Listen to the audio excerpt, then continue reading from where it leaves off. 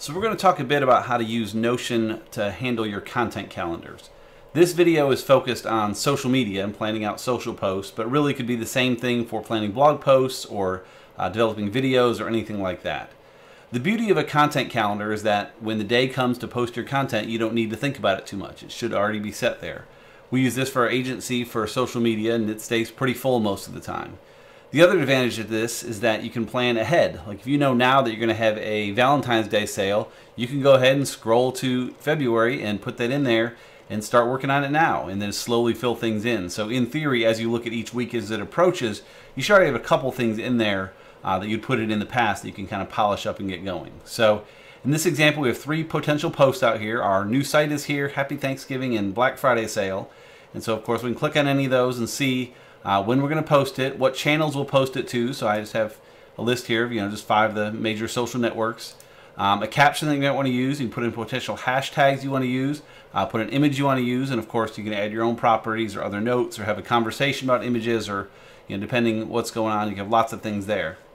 And of course, like most of the databases in Notion, the power of this really comes from the views. So this is a nice view, and this is really where we kind of live in ours, just to see what's coming up. But if we go to here, we can also see a couple different things. So this is the overall calendar view. We could also see a calendar view of just Facebook posts, so any that are tagged with Facebook, so we see just what's going to be going on Facebook. If you wanted to do something like that, certainly could do it with Instagram or others. So this is just a filter. Channel contains Facebook, so you can make it contain the others. Next we have an upcoming post, just a table. This is probably the most convenient way to view it, just to see everything coming up.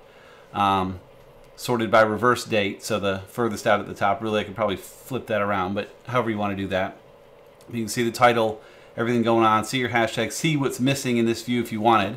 Another way to do that, though, is to go to upcoming need image. So what this is, and actually let me go back to upcoming for a sec and show you one other thing. I do have a filter on this saying the post date, the day we're going to post it, is on or after today. So we don't want to see stuff in the past in this view, just stuff that's coming up. But if we go to upcoming need image, this is going to show you all the ones that are coming up in the future that we don't yet have an image for. Because you see the other ones here, they all have these images, which it's neat in Notion. You can click on the image, zoom, and get a download that image and put it wherever you need it. The one we're still missing. So again, as this gets messier, it's easy here to see we're missing one image. But as it gets messier, it may be harder to know what's going on. And you're thinking, okay, I got Photoshop open. I'm going to spend a little while building some images. So let me go to upcoming ones that need an image. And this is going to be the full list of all the upcoming posts you schedule that don't have an image.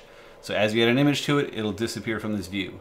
You could also do upcoming need hashtags. Actually, for need image, let me show you real quick. The filter on that is the post date is on or after today, and image is empty. So anything missing there. Similar thing for need hashtags. Maybe your role is to come up with hashtags and do research on that, so you can see all the upcoming posts that need hashtags. So similarly, post date on or after today, and hashtags is empty. You can do the same if it's missing a caption, or only ones that are Instagram need certain hashtags. You can do lots of different filters for things in there, but those are a few examples. You could have an upcoming gallery, just a gallery view of all your posts where it pulls in the image. That's what's kind of neat with Notion, is by default it wants to pull in the cover image and some of that kind of stuff, which often works well. But in here in the properties, you can say the card preview, is it going to be nothing, the page cover, or the page content, or it pulls any image upload. So I have, or any file upload, excuse me. So I choose to have it show the image as the preview. So it's going to show the preview of the image and only show the date and title on it. So just kind of a neat way to see the pictures coming up if you want that. And again, we're still missing an image for that one, so that's going to be a problem. And again, the post date is on or after today, just to see stuff in the future. And then the last one I have in here is for all posts. So you're going to see everything, which in this example is still the same ones, but I do not filter out the old ones. I just kind of sort by newest going down to oldest at the bottom for all of them, going back infinitely. So as you get further into time, you can do this. This may be a quicker way to find something like, what was that post from last year? Pull up this view, do a search for Valentine's Day, or whatever the case may be, to find that old post and get it there. So hopefully this is helpful. You can find this template and grab it for yourself. I'll post it over at notiontips.com. And if you have thoughts on how to make it better, please leave a comment and let me know. Thanks.